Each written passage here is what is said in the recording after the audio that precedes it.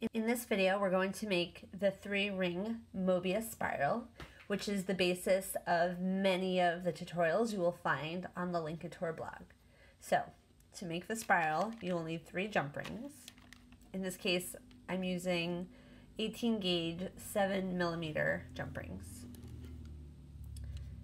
So, to get started, you want to close up your jump ring, just like in the basics on how to close a jump ring. So you hear that nice click.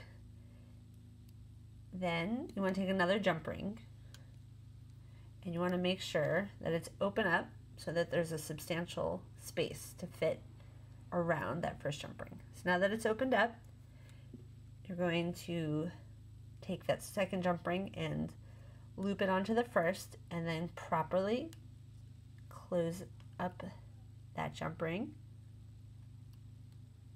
Put it down, and then I'm going to finally open up that third jump ring. If I can find the hole, there we go. So we're going to open it up. Now you want to take the 2 that you put together and you want to hold them so that they're overlapping with a little bit of space between them. So if you remember, I don't know, high school, middle school math, it's a bit of a Venn diagram.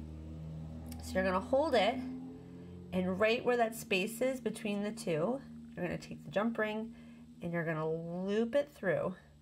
So it's going through both jump rings, but where they intersect.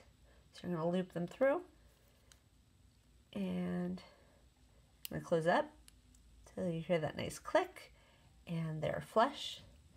And that's how you make the 3-ring Mobius spiral.